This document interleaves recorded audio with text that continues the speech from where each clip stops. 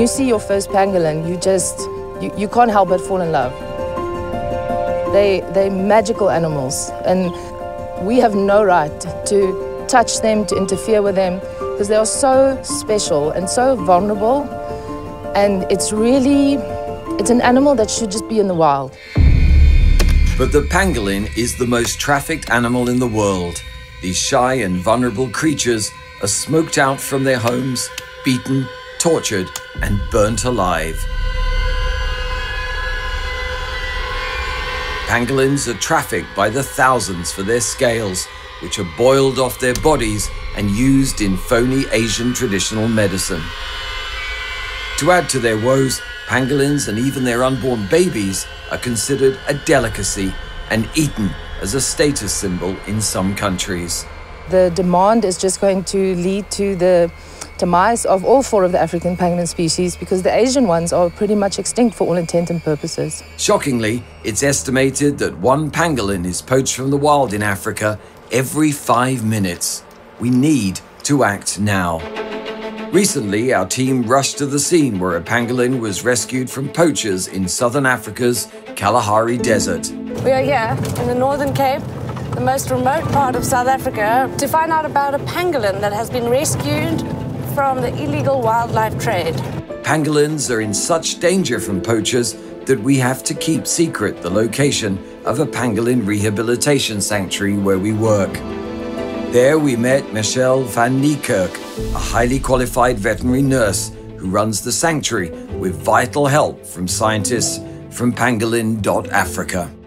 During the rehabilitation process, pangolins are as vulnerable as newborn infants. They must be kept warm, and they have very specific dietary requirements that can never be met outside of their natural environment. Once rescued, when pangolins are well enough, they need to be taken for walks every 3 to 5 hours to forage and readjust to their natural way of life. Someone has to be with them every step of the way. This is a time-consuming and exhausting job. A small red light is attached, so Michelle doesn't lose him as the cold Kalahari night approaches. The poor creature was confiscated from poachers and was in terrible condition.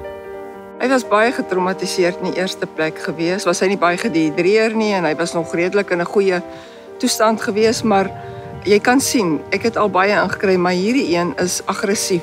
Pangolins are extremely vulnerable to stress, making them very difficult to keep in captivity.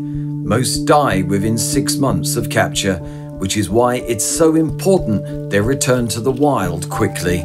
So the pangolin's just come back from its walk, and it gets a bit cold at night, so they keep it in this crate, put some blankets, and I think that there's even an electric blanket that goes underneath that the pangolin can stay warm for the night, because usually in the wild they'll burrow deep under the sand.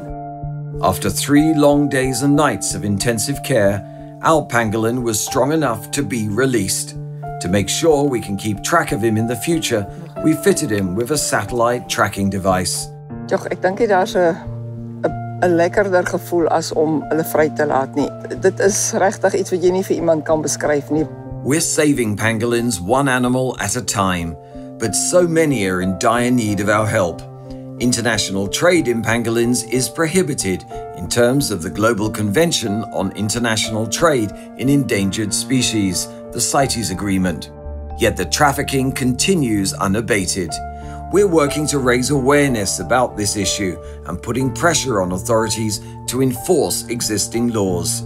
Truthfully, we shouldn't have to. Pangolins harbor a wide variety of coronaviruses, and scientists say Chinese wet markets where pangolins are sold alive was the source of COVID-19, the result of the cruel and unnecessary exploitation of a gentle and vulnerable creature. They're very special animals that deserves every effort that we can make right now to protect them. We came here and we met and fell in love with the pangolin. Without your help, the species will no longer exist. Please support us and the work we do and give generously.